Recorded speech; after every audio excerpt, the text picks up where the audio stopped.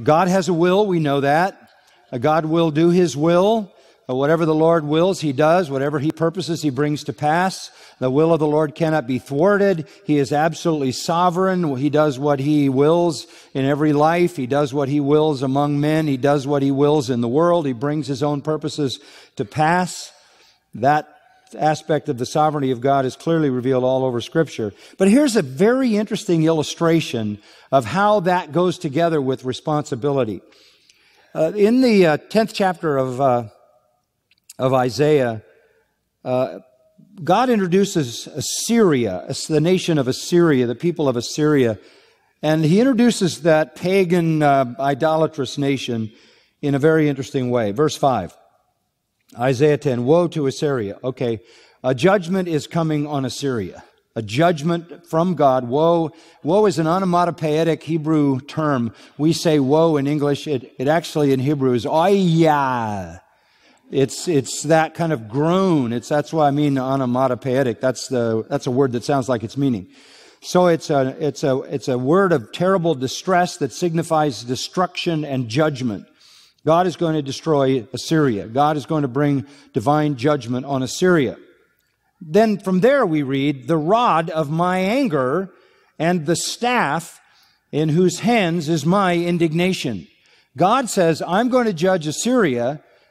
And then He identifies Assyria as the rod of His anger and the staff of His indignation. In other words, Assyria is a weapon in the hands of God. Assyria, God is picking up Assyria like a weapon to use Assyria to unleash His wrath. On whom? Verse 6, I send it against a godless nation and commission it against the people of my fury. That's a sad designation because He's talking about Israel. God, and it happened in history, picked up Assyria and sent Assyria as a destroyer against an apostate, idolatrous Israel. God says, I am going to pick up Assyria, the rod of my anger, the staff of my wrath, my indignation, and I'm going to send it against a godless nation, against Israel. And that's what He did. Assyria was God's tool. You know the story of the Assyrian invasion of the northern kingdom in 722. Took them captive, massacred them, and they never returned from captivity, the northern part of the divided kingdom. Assyria was the weapon. And He says in verse 6, to capture booty, to seize plunder, to trample them down like mud in the streets. And that is exactly what happened. Then you come to verse 7. Most interesting. Yet it does not so intend, nor does it plan so in its heart. I'm going to use Assyria to do this, and this is not Assyria's plan. This is not what Assyria is choosing. This is what I am choosing for Assyria to do. This is not Assyria's intent. This is not its plan. Rather, it has its purpose to destroy and cut off many nations. Assyria is targeting all kinds of nations, and there are names in the next verse 9, that identify some of those. Assyria has its plan, but I have my plan, and I, without their planning it or intending to do it, I'm going to pick them up and use them as my weapon. Well, this is amazing. Assyria has no intention of doing this. God literally sovereignly picks them up, drives them at Israel to accomplish His will. And then He says in verse 5, woe to Assyria. Woe to Assyria. A nation to be destroyed for doing something they didn't choose to do. Doing something they didn't plan to do.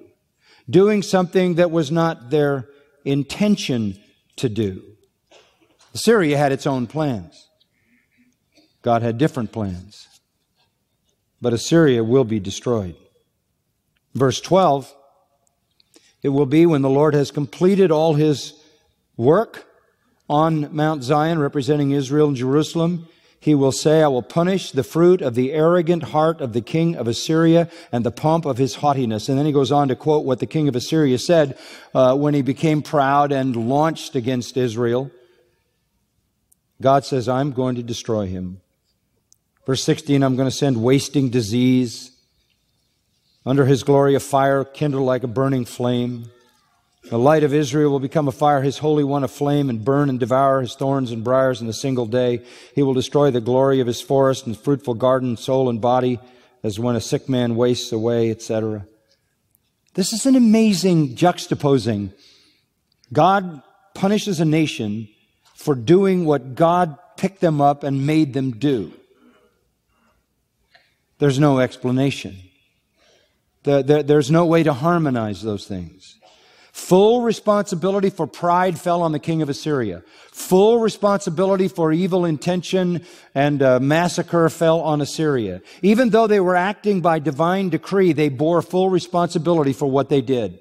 This again is an illustration of those parallel realities. Human responsibility and divine sovereignty. And they will always run parallel, and they will always have to be understood that way. Sinners bear the full weight of responsibility for their acts of defiance against God, even when God is using them to accomplish His purposes. And yet all things are decreed and determined by God as to their final end.